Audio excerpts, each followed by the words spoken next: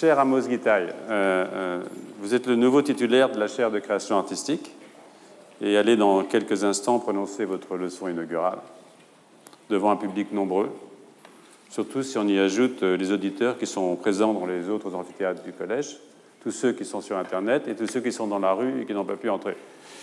Ce que je regrette, mais bon. Cette chaire, dont vous êtes le 11e titulaire, a accueilli des artistes prestigieux dans de nombreux domaines, dont la sculpture, la littérature ou la musique, mais vous en êtes le premier cinéaste.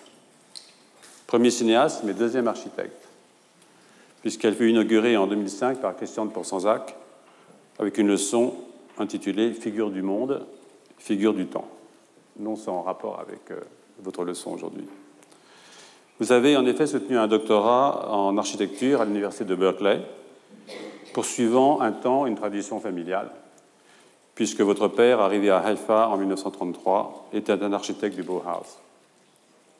Et puisque nous en sommes aux histoires de famille, je sais que vous aimez beaucoup les familles, et je sais aussi que vous ne me pardonneriez pas de ne pas citer votre mère, Amos Gitaï, qui est née en Palestine et dont la correspondance que vous avez publiée vous-même fut lue au théâtre de l'Odéon par Jeanne Moreau en 2010.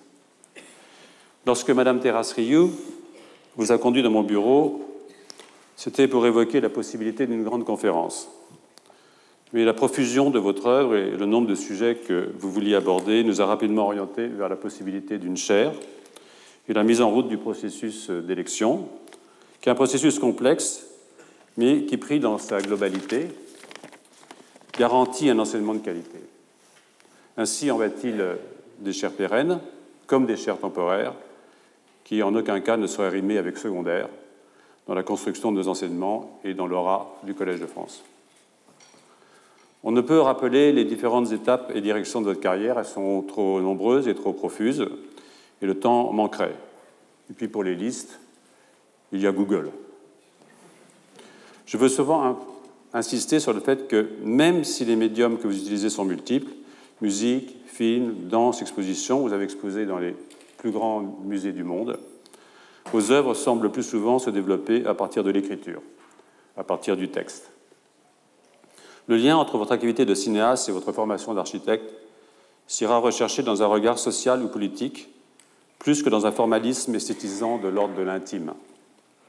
Vous semblez en effet singulièrement attaché au fait que ces deux domaines impliquent une action collective qui catalyse le passage du texte à une forme concrète et implique des interactions entre des locuteurs de diverses origines et de diverses opinions, ce qui n'est pas sans nous rappeler, à travers l'attention portée à la littérature et à la politique, un certain Godard.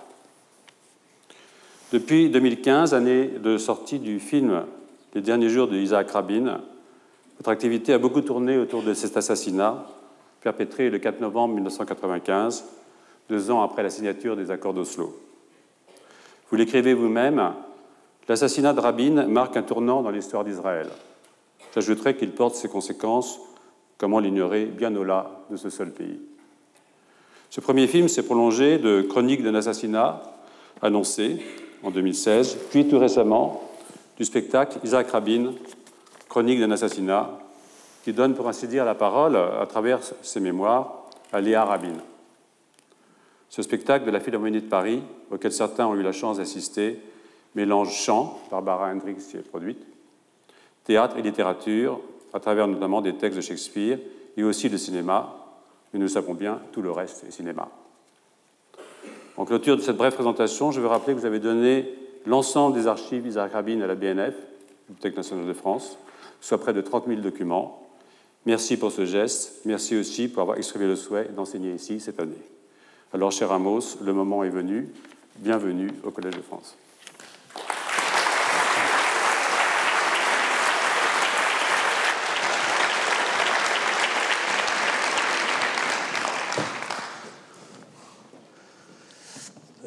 Cher Alain Prochiance, chère Madame et Messieurs les professeurs, chère Florence et Sabine du Collège de France, et toute cette institution très émouvante.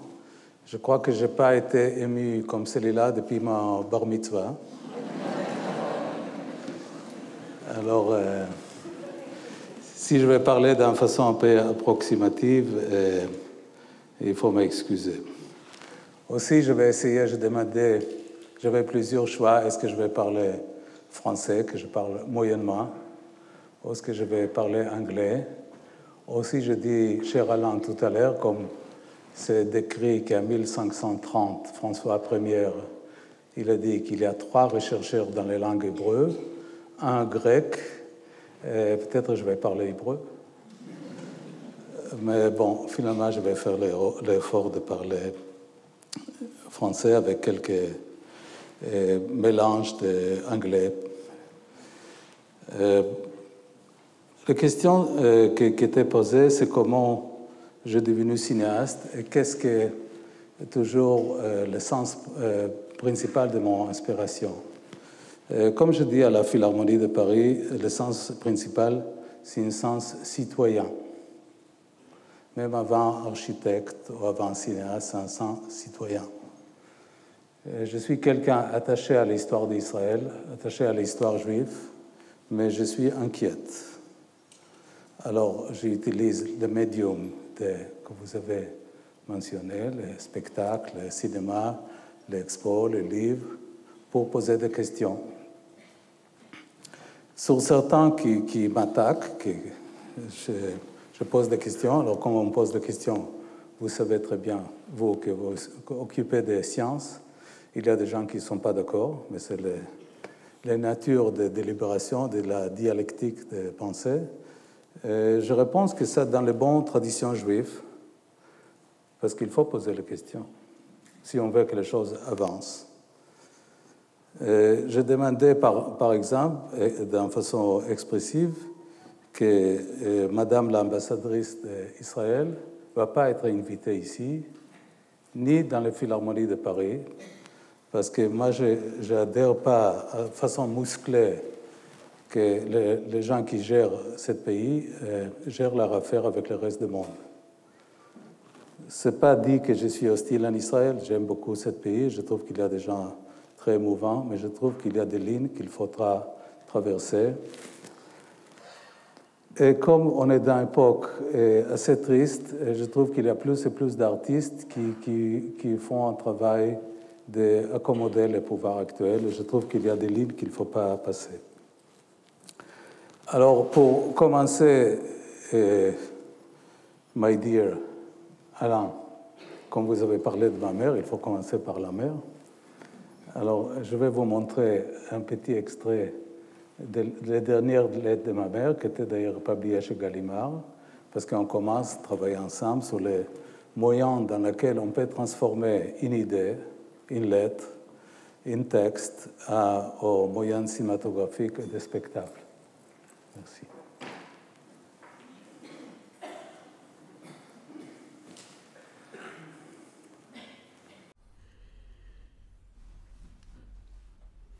Mon cher Amos, mon très très cher, je me souviens de mon enfance, de ma jeunesse, si belle sur les sables dorés de la petite Tel Aviv, de mes rêves d'amour sur ces dunes. Mais à mon âge, on est plus pudique, plus timide qu'à notre jeunesse. Tant de batailles, d'épreuves, d'études par intermittence, et dont je suis resté frustré. Un peu d'université, mais une impression d'entrave et surtout des rêves qui se sont brisés. La brisure qui pèse, qui pèse. De quoi l'avenir sera-t-il fait? Mais pour répondre à ta question, donc cette lettre suit une lettre qu'elle a reçue d'Amos, mais pour répondre à ta question, changer de pays, j'y pense parfois. Mais pour aller où? Il n'y a donc pas d'autre lieu où me fixer. Non, je n'en vois pas d'autre. Mais après tout, il y a bien des choses qui aident à vivre en Israël aujourd'hui. Le beau Carmel, le bord de mer, sa promenade magnifique à la tombée du jour, la plage de Dado, des couchers de soleil splendides, et l'université. Et il y a le théâtre de Haïfa et Jérusalem, et la musique, et quelques amis, celles qui restent. Nous savons ce qu'est l'amitié. Pour moi, c'est ici que sont enterrés ceux de la génération de la deuxième alia et mes parents, que je n'oublierai jamais, que j'aimerai toujours. C'est ici que sont enterrés mes amis les plus chers, mon mari, l'architecte, et bien d'autres encore. Je ne fréquente pas les cimetières, non, ossements secs et creux. Non, mais c'est ici que les souvenirs se sont fixés, c'est difficile de les arracher. Seuls quelques échappés à l'étranger et retour. Pour moi, il n'y a sans doute pas d'autre lieu, mais l'inquiétude me ronge. Qu'adviendra-t-il de vous, les jeunes? La chair de notre chair qui est restée, qui vivait le rêve déçu. Surmonterez-vous les ténèbres qui nous enveloppent. Porte-toi bien, maman.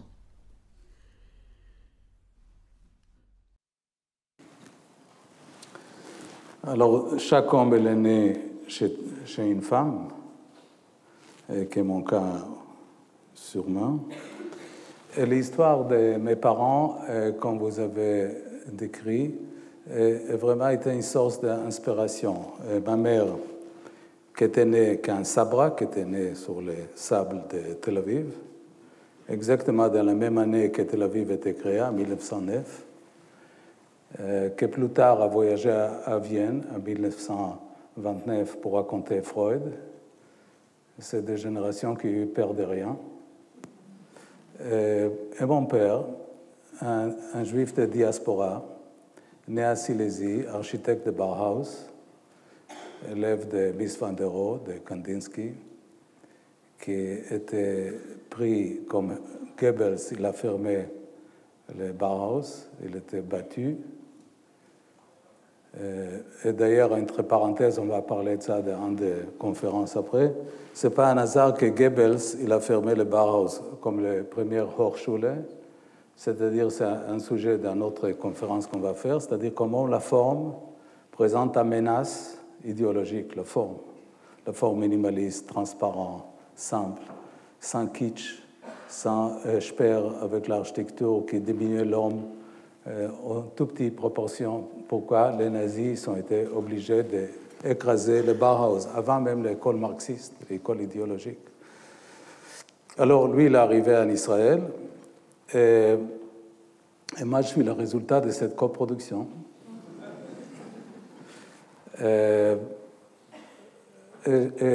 Parce que ma fille, elle m'a dit ce matin qu'il faut que j'utilise des questions rhétoriques. Je suis en train d'écouter ma fille aussi.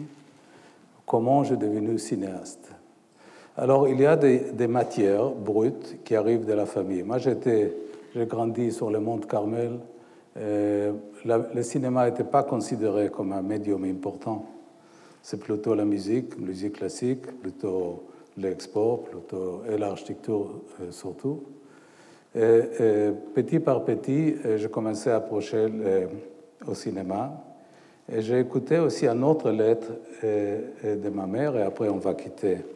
Je vous raconte autre chose que l'histoire familiale. Alors, Laurent, si tu peux passer les lettres qu'Efratia écrit en 1931 de Berlin à son père. Comme ça, je partage avec vous comment fait le travail cinématographique d'utiliser des éléments biographiques en adaptant au cinéma.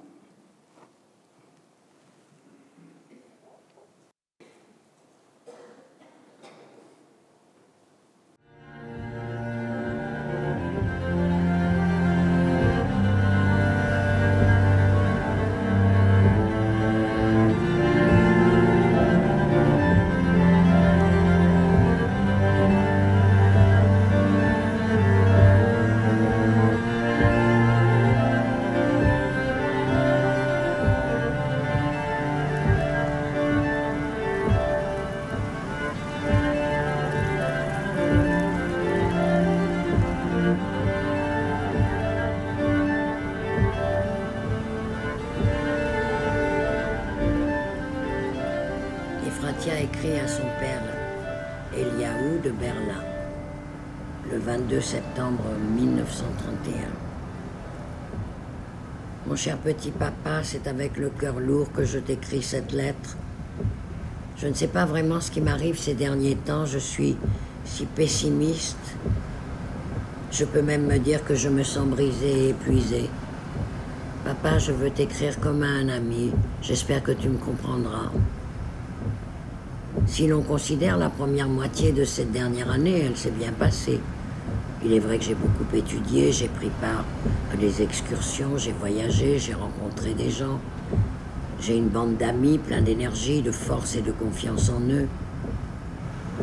Mais la situation du monde, nous vivons une période épouvantable, sans exagérer. Crise, famine de millions de gens dans le monde. Les ténèbres, entre guillemets, règnent.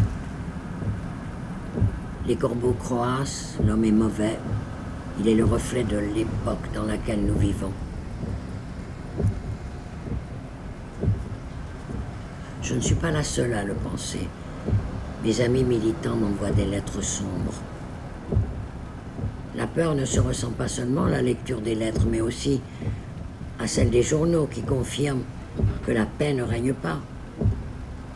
En Allemagne, l'atmosphère est explosive. Personne ne sait vraiment ce que demain nous réserve. Une révolution fasciste ou communiste, 6 millions de chômeurs, l'hiver est glacial, la panique boursière, je ne t'en parle même pas. Même les tenants les plus optimistes de l'économie bourgeoise ont déchanté. La crise n'a pas encore atteint son point culminant. Je viens de lire ta lettre, papa, celle qui concerne le travail, je l'ai lue avec attention. J'ai pris conscience, moi aussi, que chacun devait avoir un travail, même si à une époque aussi critique, avoir une profession et un diplôme ne garantit à personne de ne pas aller au diable. Je sais très bien que le fait d'avoir de quoi manger, de travailler en étant autonome et de gagner sa vie est le fondement de toute existence. Pour y parvenir, il faut de grandes forces mentales, mais je crois en les miennes et en mes capacités pour me construire une belle vie.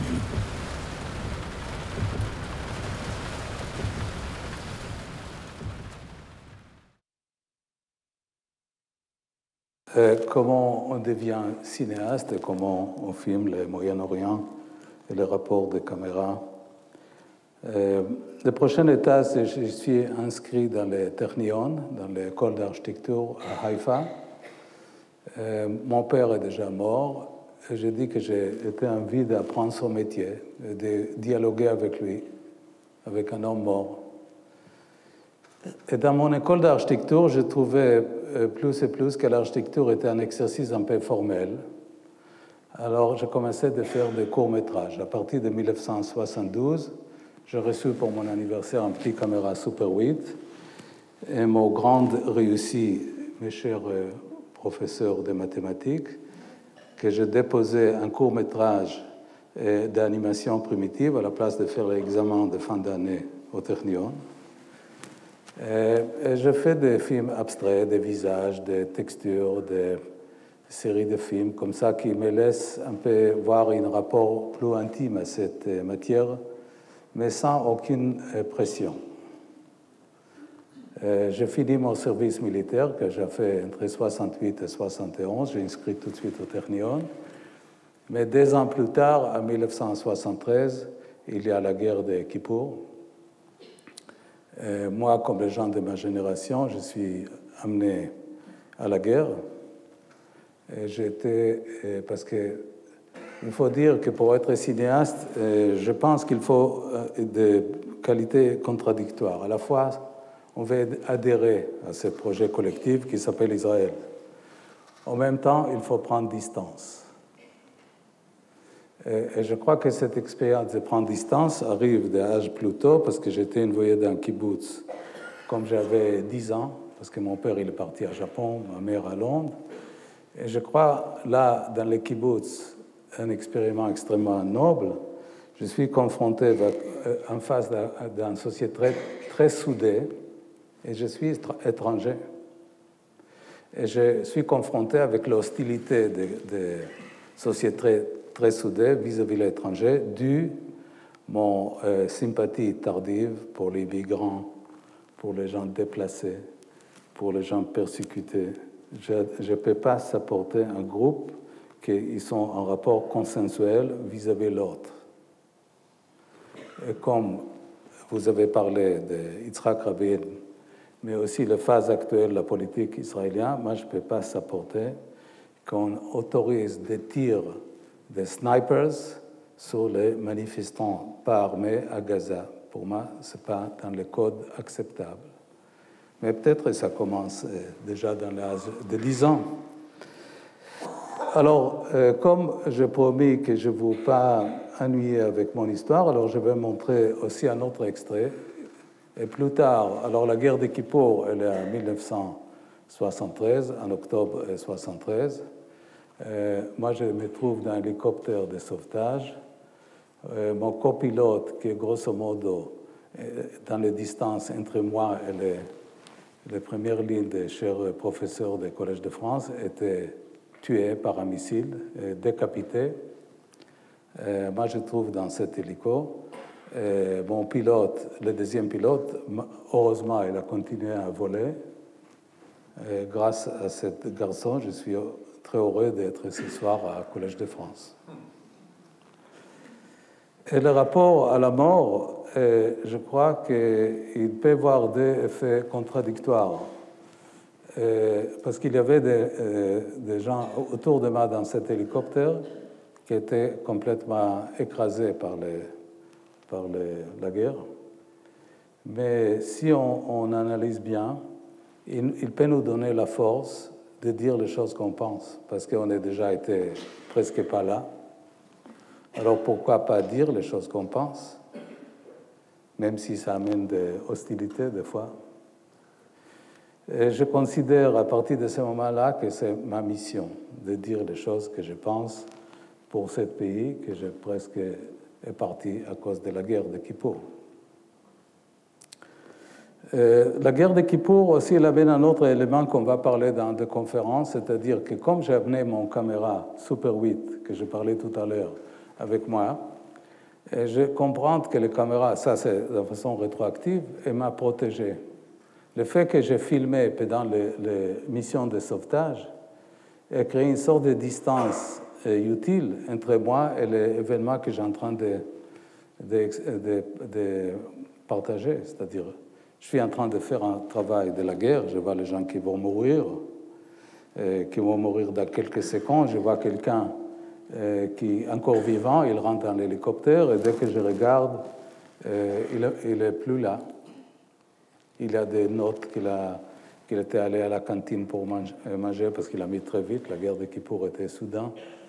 Alors, et moi je filme des textures, des visages, pas encore de films narratifs, mais le fonctionnement des caméras comme une machine, comme un instrument de distanciation, je peux la comprendre aujourd'hui. C'est-à-dire le fait d'être à la fois à l'intérieur d'un événement très dramatique et des nécessités, des besoins de documenter cet événement lui-même, a construit une sorte de distance qui facilitait la façon de continuer à survivre, pas physiquement dans ce sens, mais emotionally, intellectually, etc. Ça a pris pas mal de temps après la guerre. La guerre était en 1973. Et le film Kippour qui était présenté à Cannes dans l'année 2000. Alors on peut dire que 27 ans d'écriture pour écrire un scénario, c'est quand même pas mal. Parce qu'au début, tout de suite après la guerre, je n'étais même pas envie de parler de cet événement. Et même mes amis très proches, ils n'étaient pas au courant que j'avais cet incident. Et seulement beaucoup plus tard, j'ai décidé de filmer. Et on va voir un extrait de ce film Kippour.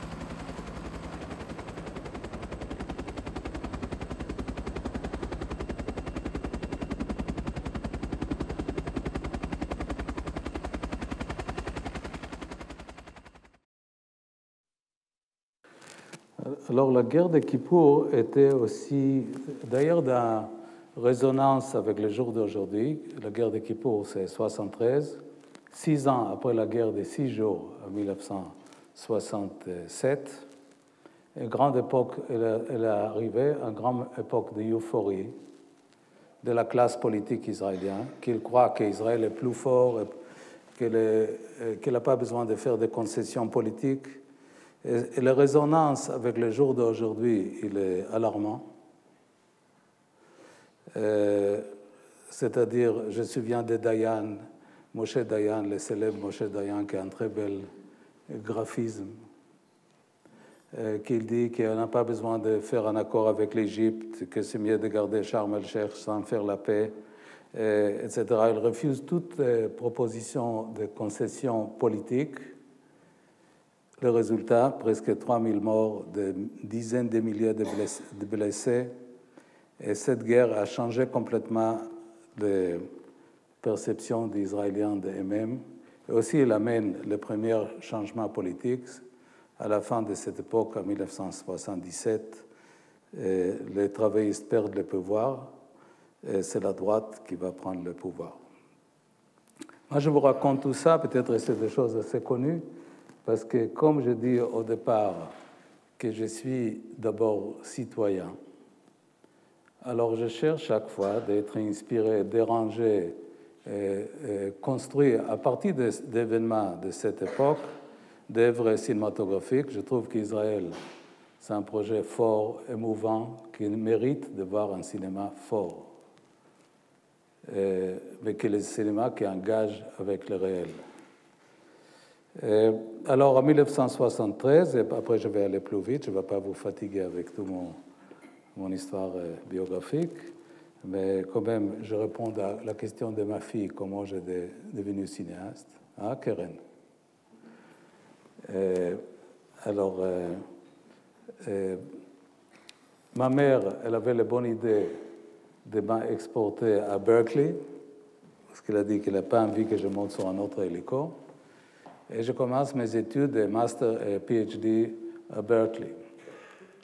C'est une époque entre 1973 et 1980 que mon premier film House, qu'on va voir un extrait tout à l'heure, dans lequel je suis étudiant à Berkeley. Et je dois dire que cette rencontre avec le monde intellectuel, de voir encore les derniers exemplaires de Frankfurt School, Leventhal, avec la pensée de Marcuse, de Adorno, bien sûr Walter Benjamin avec les questions de reproduction d'images, toutes les théories de mass culture, m'a inspiré beaucoup. Alors, je suis dans cette époque, comment j'ai devenu cinéaste, dans cette époque de 7 ans, que j'ai un tampon plutôt légitime, j'ai fait un travail légitime, c'est un doctorat d'architecture, c'est pas mal. Et en même temps, je commence à charger intellectuellement des pensées marxistes et néo-marxistes sur l'économie des tiers-mondes, les notions de Karl Marx sur les fétiches, les notions de Karl Marx sur les distinctions entre use value et exchange value. Je ne sais pas comment on dit en français.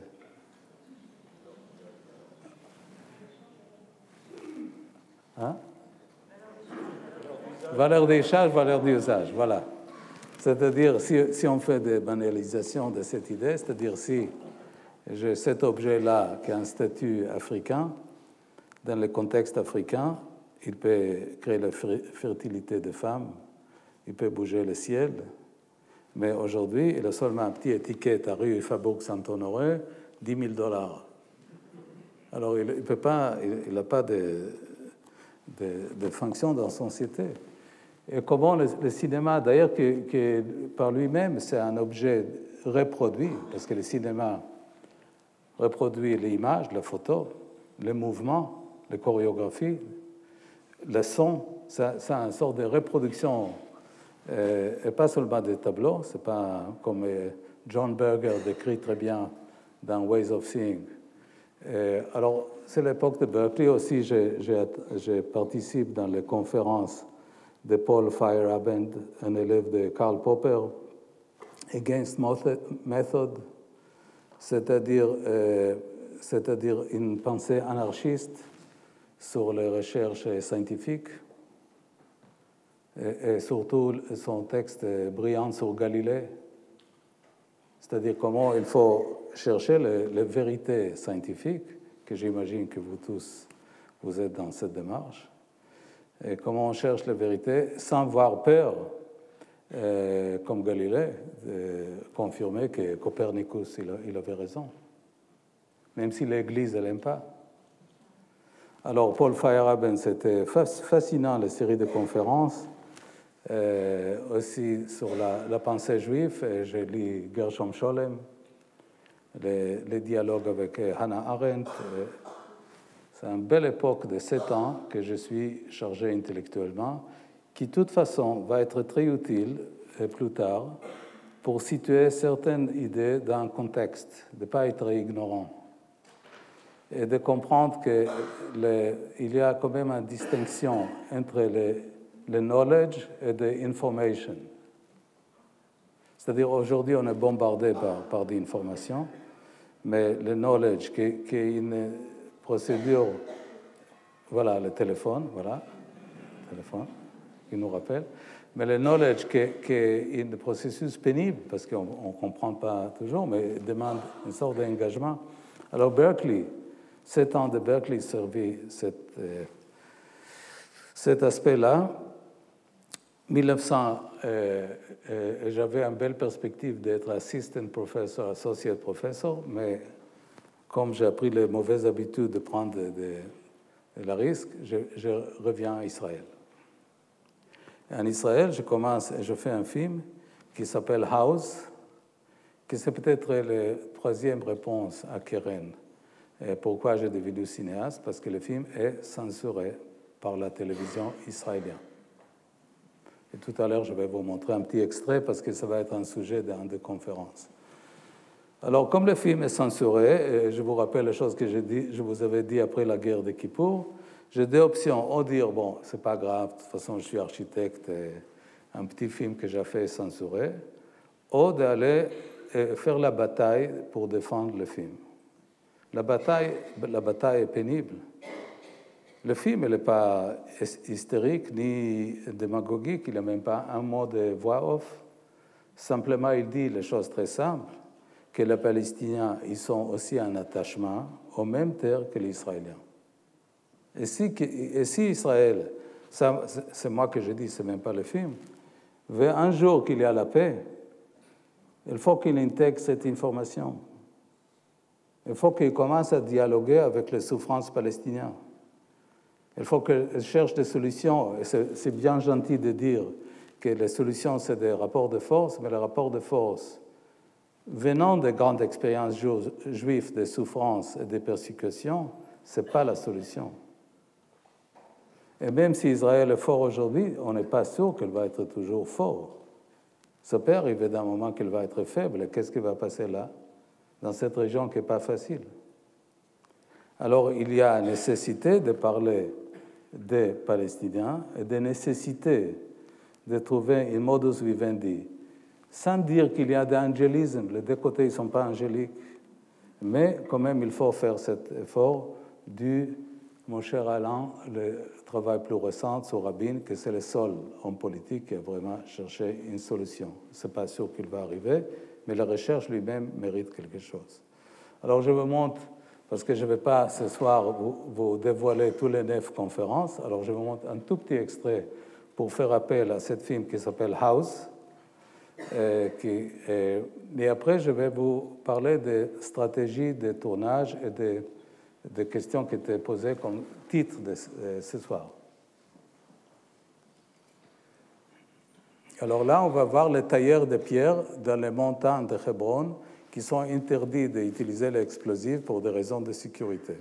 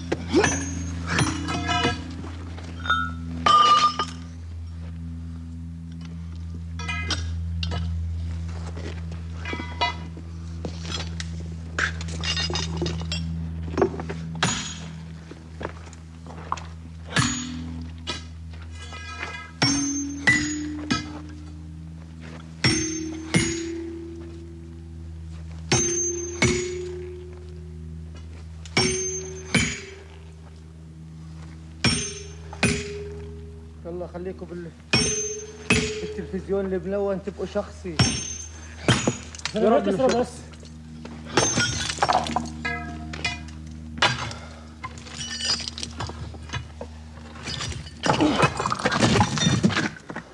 اخي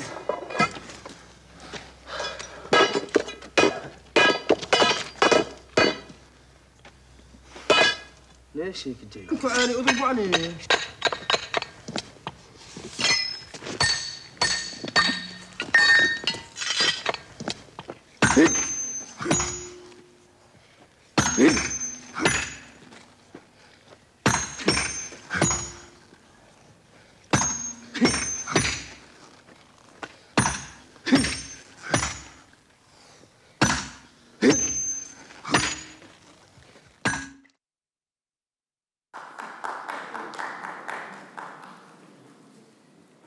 Bon, le reste, c'est la semaine prochaine. Ça, il faut... Ma mère, elle m'a dit qu'il ne faut pas dire tout même au premier temps.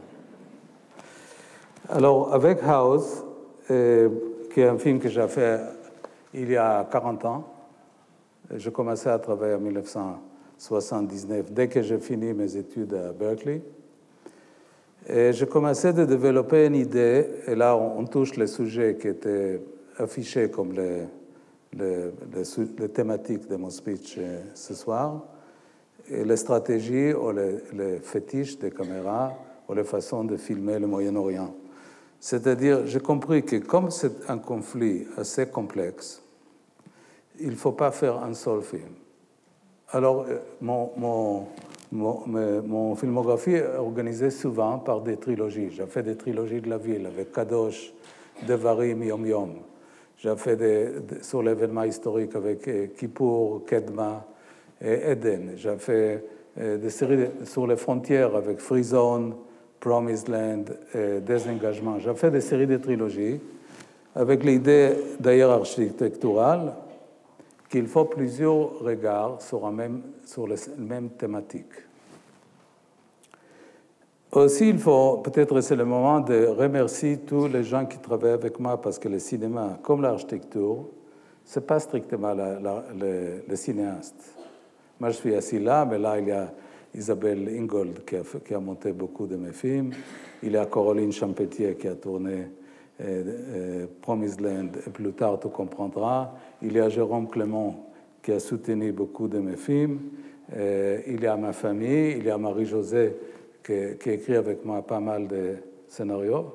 Alors, il y a Laurent qui est toujours 30 ans qu'on travaille ensemble, c'est-à-dire que c'est une équipe.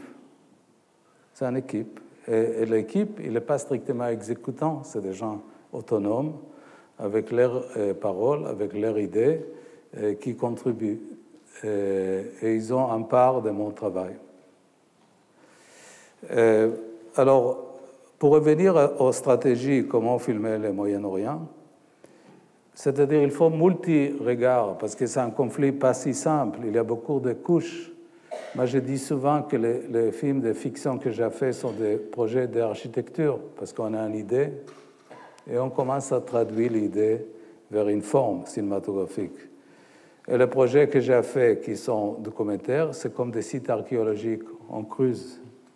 Mais quand on fait des films documentaires, il faut être délicat, parce que si on est trop brutal à la Michael Moore, on casse l'objet lui-même, on devient démagogique. Alors il faut qu'on conserve les paramètres principaux de l'objet, et les contradictions de cet objet, il va nous raconter quelque chose. Et il faut aussi participer avec vous, avec le public, comme interprète, pas comme consommateur. C'est parce que les meilleurs films que moi j'ai vus, qui sont bien sûr pas seulement les miens, commençaient comme la projection est finie. C'est-à-dire on promène, on va recomposer des images et des impressions, et c'est ça le bon travail. Parce que le travail qu'on fait, il est le travail sur la mémoire.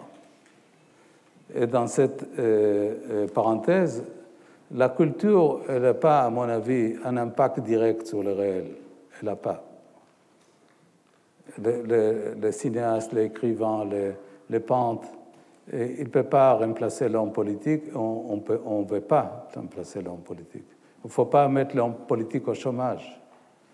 Il faut qu'il travaille un peu mieux, parce que le stade de la planète n'est pas génial. Mais on travaille sur la mémoire. Et la mémoire, je parlais l'autre jour à la Philharmonie, c'est quand même quelque chose de fort. Regardons Picasso avec Guernica dans l'année 30, qu'un geste civil, ce n'est pas seulement la belle peinture, c'est un geste civil, c'est quelqu'un qui est choqué par le bombardement de Luftwaffe des villages basques, il fait une peinture. Aujourd'hui, on regarde la peinture et on dit, bon, elle est très belle, mais il ne faut pas oublier que Picasso a interdit le voyage de Guernica en Espagne tout au long de la vie de Franco. C'est-à-dire l'artiste, ils ont des moyens de sanction, qui est pas mal. Et le résultat, là, il y a quelques semaines, que par le hasard politique, il y a un premier ministre de gauche élu en Espagne, il veut virer Franco de son mausoleum kitsch et lui mettre quelque part ailleurs. C'est-à-dire que c'est tout ça, c'est le résultat de pas une action directe, c'est l'artiste et les mémoires d'autres générations, des gens qui luttaient contre le fascisme espagnol. Et voilà le résultat. Alors le mémoire, il n'est pas si innocent. Et moi, que j'ai fait pas mal de films qui touchent les mémoires, c'est ça leur destin. Je sais que je n'ai pas le pouvoir. Peut-être, malheureusement, on peut dire, de virer Netanyahou de sa poste. Il est trop malin, c'est un manipulateur de bon niveau. Et moi, je n'ai pas la force de le virer de où il est. Mais il ne faut pas céder la lutte pour la mémoire. La mémoire, il a quelque chose subversif, souterrain. Et il continue à travailler dans la tête des gens. Et un jour, de toute façon, toutes les guerres finissent à un moment donné. Et ce n'est même pas aux Européens de donner les leçons au Moyen-Orient, parce que l'Europe, il n'y a même pas 100 ans, elle a fait le pire des guerres de la planète. Et quand même, aujourd'hui, on peut prendre les voitures et traverser les frontières sans douane. C'est-à-dire, ce groupe d'Européens très intelligents, il fait des guerres féroces, mais ils sont arrivés à la conclusion qu'on peut régler les rapports et les disputes et les désaccords d'une autre façon. Alors, je crois qu'un jour, le Moyen-Orient, il va arriver. La question est quand, et combien de victimes, et combien perd de ressources. Alors, je reviens aussi demain. Alors, la question, qu'est-ce que la stratégie des cinéastes vis-à-vis cette masse, cette matière brute, cette masse d'informations, masse d'histoire, des séries de couches. Et une façon, c'est de faire des stratégies, des trilogies qui vont montrer d'angles différents. L'autre côté, c'est de développer les choses qu'on va voir à la fin de mon discours ce soir, que c'est le plan séquence. Le plan séquence, c'est-à-dire c'est un plan non interrompu qui refuse les propositions, même si c'était Eisenstein qui nous a donné des leçons sur le montage, ça refuse des propositions de condenser le temps, mais qu'il veut garder le plan séquence un bloc temporel et spatial. C'est-à-dire, on va vous montrer, sans couper, un plan qui va durer les durées qu'on a besoin et en continuité. Dans plusieurs films que j'ai faits, vous avez vu les plans de Kippour, mais Kadosh, comme j'ai travaillé sur la prière juive Kadosh, il y avait tout ce plan séquence d'ouverture dans lequel, si on filme un rituel religieux, le rituel religieux nouveau, il y a une chorégraphie, c'est-à-dire on bouge dans toutes les religions, bouddhistes, chrétiens, juifs, musulmans, on bouge des objets avec une certaine procédure de chorégraphie. Et il ne faut pas compresser le bloc temporel. Il faut que ce bloc temporel qui explique les chorégraphies, il reste intact. Et moi, j'aime bien la façon que les Français appellent d'ailleurs, vous savez, en anglais ou américain, on dit cast pour l'acteur. En français, on dit interprété par. Et je trouve que c'est la bonne façon de parler. C'est-à-dire que les comédiens, ils sont des interprètes. Ils ne sont pas des exécutants. Alors, par exemple, pour faire Kadosh, j'ai appris tous les groupes d'actrices et d'acteurs. Il y a Ella Bekassis, Beital Barda, l'homme aussi, chaque samedi soir pour voir les prières des grands rabbins séfarades Ovadia Yosef à Jérusalem, pour qu'ils voient les procédures. Comme j'ai fait Kippour, on a couru sur la plage parce que c'est un film très physique. Alors il faut que le corps, il faut de body language. Et chaque film, il faut développer une autre méthodologie, une autre stratégie pour rendre cette expérience, pour lui donner un sens réel et pas accepter les dogmes du cinéma. Je suis plutôt inspiré par ma formation d'architecte et je vois des fois mal, comme le cinéma, il devient trop predictable. Et franchement, je vois moins et moins de choses que je trouve étonnantes. Je vois plus un Pasolini, plus Godard, sauf Godard lui-même, et des autres, c'est-à-dire qui osent de faire un challenge à ce discours. Alors, parce qu'il ne faut pas que je parle forever, non?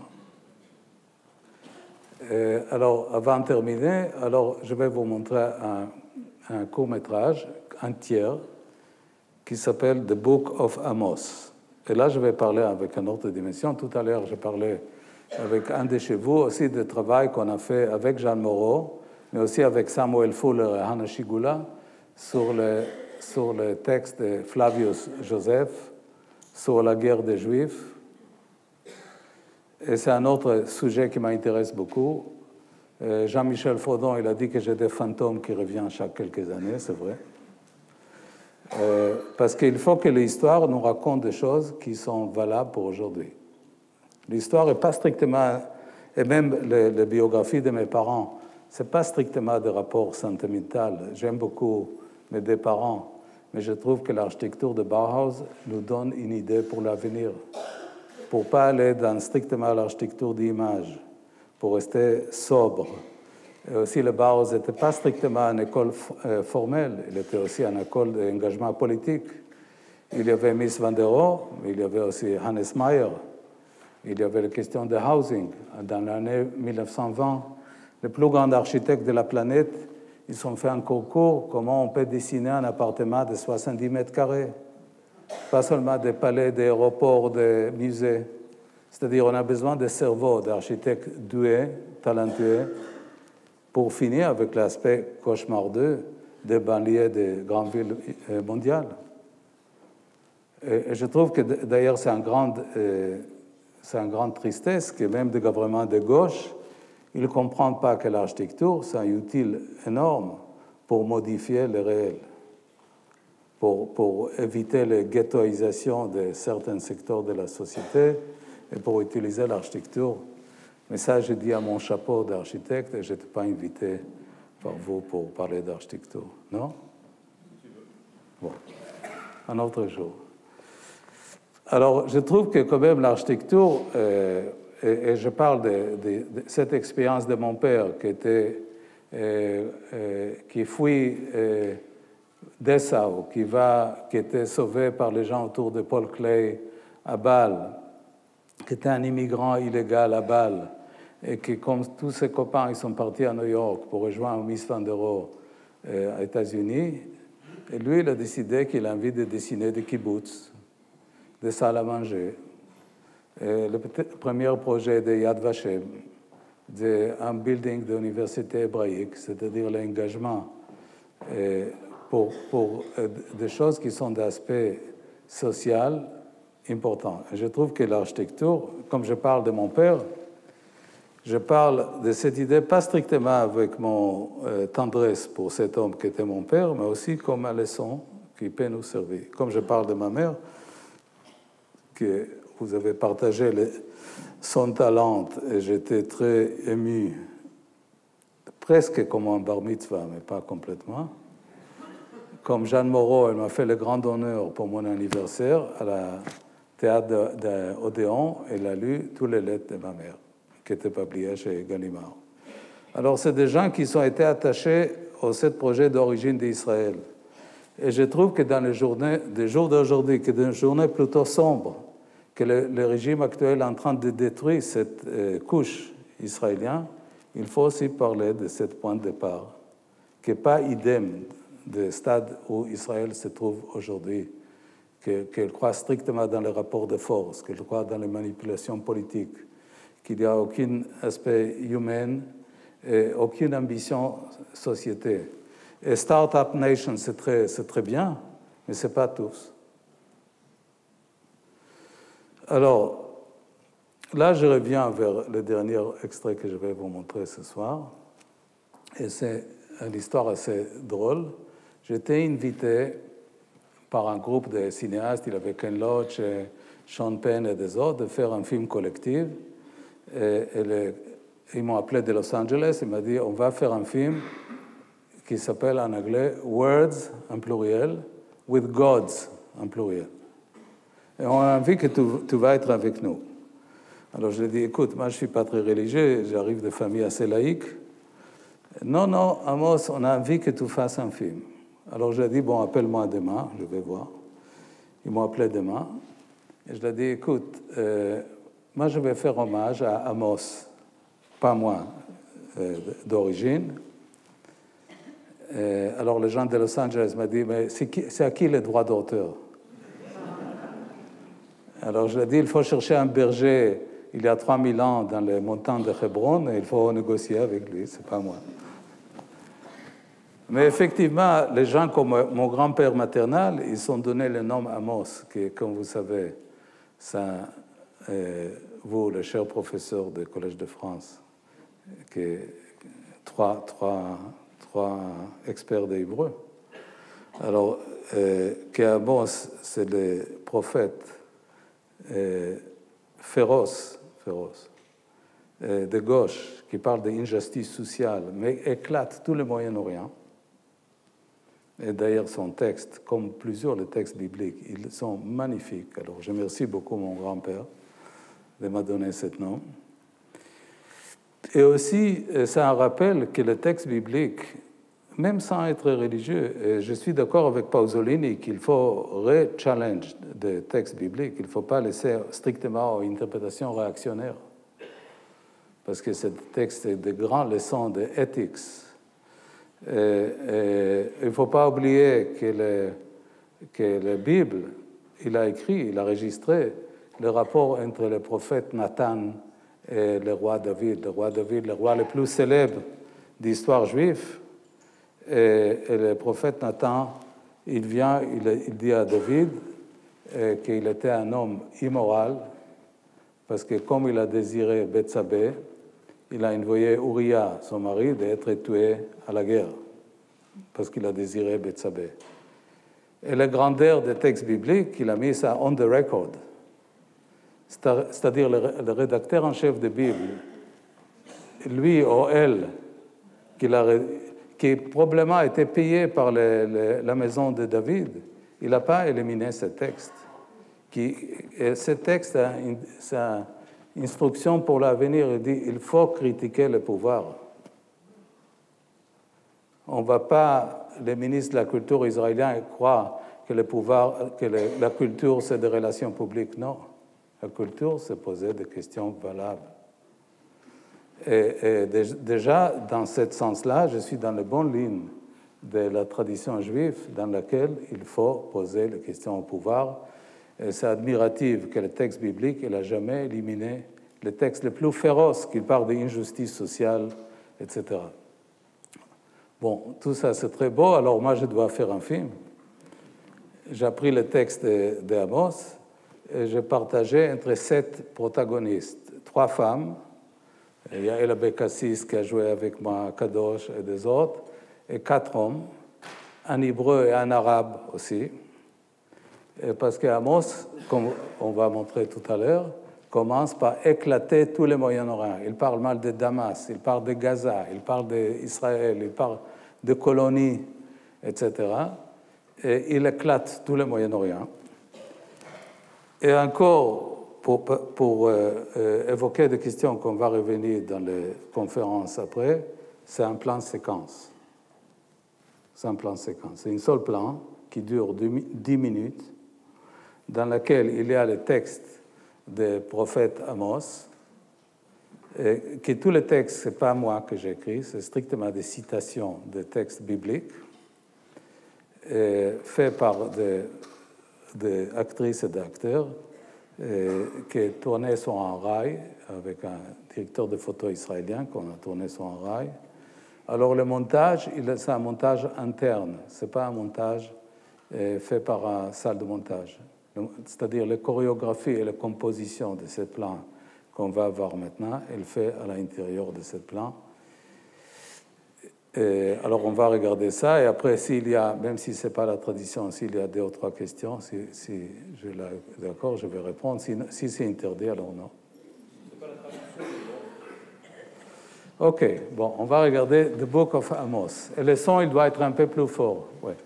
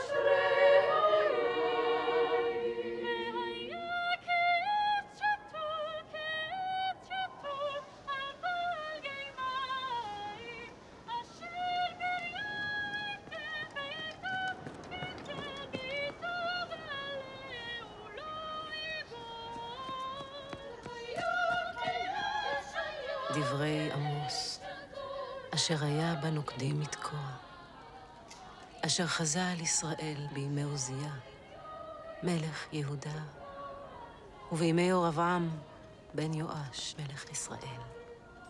2 לפני הרעש. ויאמר, אדוני מציון ישאג, ומירושלים ייתן קולו. ואבלו נאות הרועים, ויבש ראש הכרמל. هكذا قال الرب من أجل ذنوب دمشق 3 و4 لا أرجع عنه، لأنهم داسوا جلعاد بنوارج من حديد، فأرسلوا النار على قصور من هدد، وأكسر مغلاق دمشق وأقطع الساكن من بقعة آونة، وماسك القضيب من بيت عدن، ويسبى شعب آرام إلى قيرة، قال الرب. هكذا قال الرب من أجل ذنوب غزة 3 و4 لا أرجع عنه، لأنهم سبوا سبيا كاملا لكي يسلموه إلى قيرة، إلى أدومة، وأقطع الساكن من أشدودة، وماسك القضيب من أشقلونة، وأرد يدي على قيرة، فتهلك بقية الفلسطينيين، قال الرب. هكذا قال الرب من أجل ذنوب يهوذا 3 و4 لا أرجع عنه، لأنهم رفضوا ناموس الله ولم يحفظوا فرائضه، وأضل ضلتهم أكاذيبهم التي سار أباهم وراءها فأرسل نارا على يهوذا فتأكل قصور أورشليم هكذا قال الرب من أجل ذنوب إسرائيل 3 و4 لا أرجع عنه لأنهم باعوا البار بالفضة والبائس من أجل نعلين הבאתי אתכם מארץ מצרים והולך אתכם במדבר 40 שנה והקים מבניכם לנביאים ומבחוריכם לנזירים ותשקו את הנזירים יין ועל הנביאים ציוויתם לאמור אל תנבאו והנה אנוכי מעיק תחתיכם כאשר תעיק העגלה המלאה לעמיר ועבד מנות מקל וחזק לא יאמץ כוחו וגיבור לא ימלט ואוחז הקשת לא יעמוד וקל ברגליו לא ימלט ורוכב הסוס לא ימלט נפשו ואמיץ ליבו בגיבורים ערום ינוס ביום ההוא נאום אדוני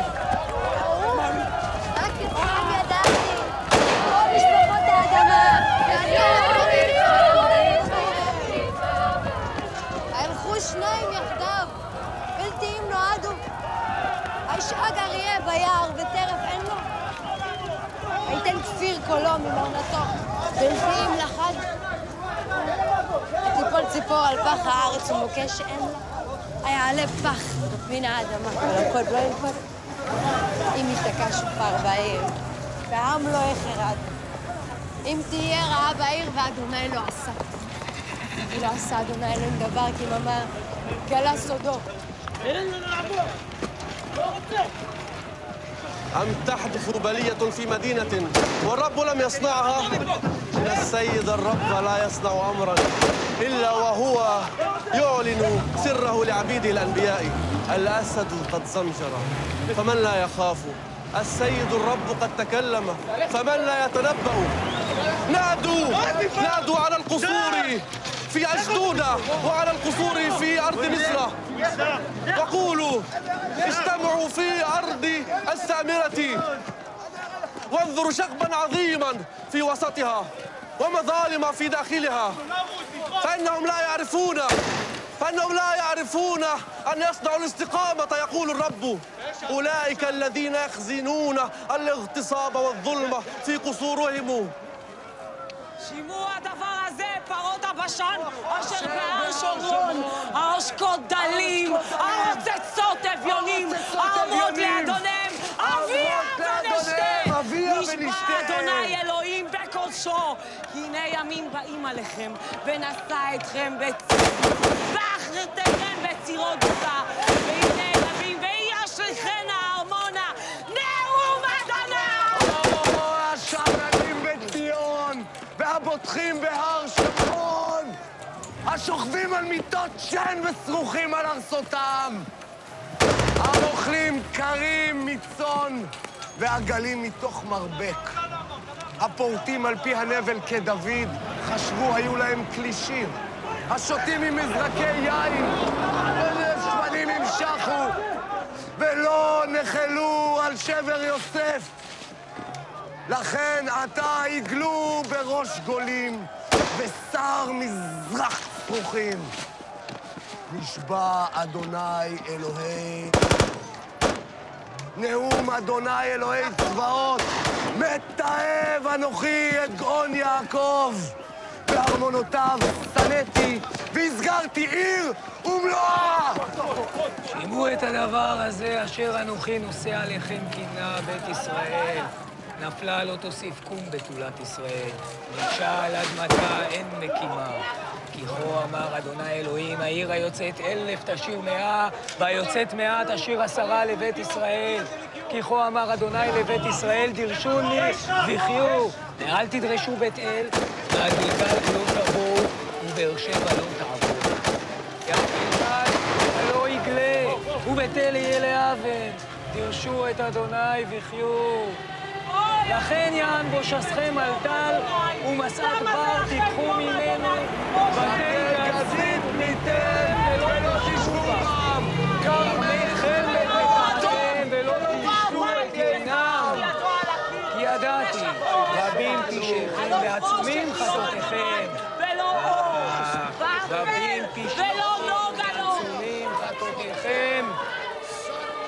לכן, המשכיל בעת ההיא יידום, כי עת רעה היא, דרשו טוב מעל רע, למען תחיו.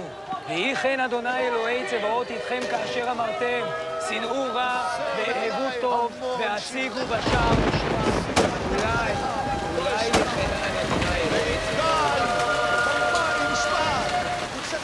כנחל איתן, על זבחים ומנחה הגשתם לי במדבר 40 שנה בית ישראל. והנה אדוני מצווה ויקרא הבית הגדול רסיסים והבית הגדול בקיר. הירוצון עשה לסוסים אם יחרוש בבקרים, כי הפכתם לראש משפחתי ופרי צדקה ולענה.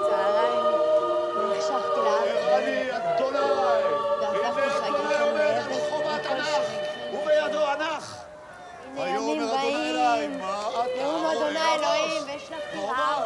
ענך! לא רעב ללחם ולא צמא. הנני שם ענך בקרב עמי ישראל, לא אוסיף עבור לו. ונשם ובמות ישחק ומקדשי ישראל יחרבו. הנה ימים באים, נאום אדוני. וניגש חורש בקוצר, ודורך ענבים במושך הזרע, והטיפו הערים עסיס, וכל הגבעות תתמוגגנה. ושבתי את שבות עמי ישראל, ונטעו כרמים, ושתו את יינם, שתו את יינם, ועשו גנות, ואכלו את פריהם. ובנו ערים נשמות, וישבו, ונטעתים על אדמתם, ולא ינטשו עוד מעל אדמתם, אשר נתתי להם, אמר אדוני אלוהיך.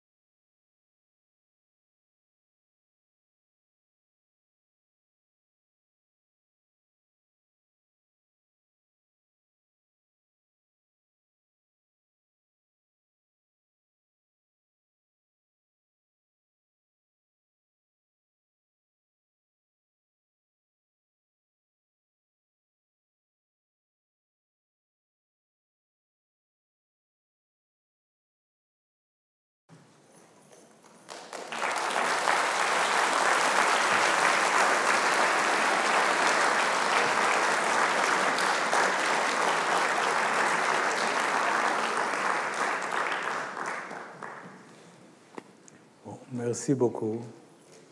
Merci de cette invitation. Je suis très ému. Merci.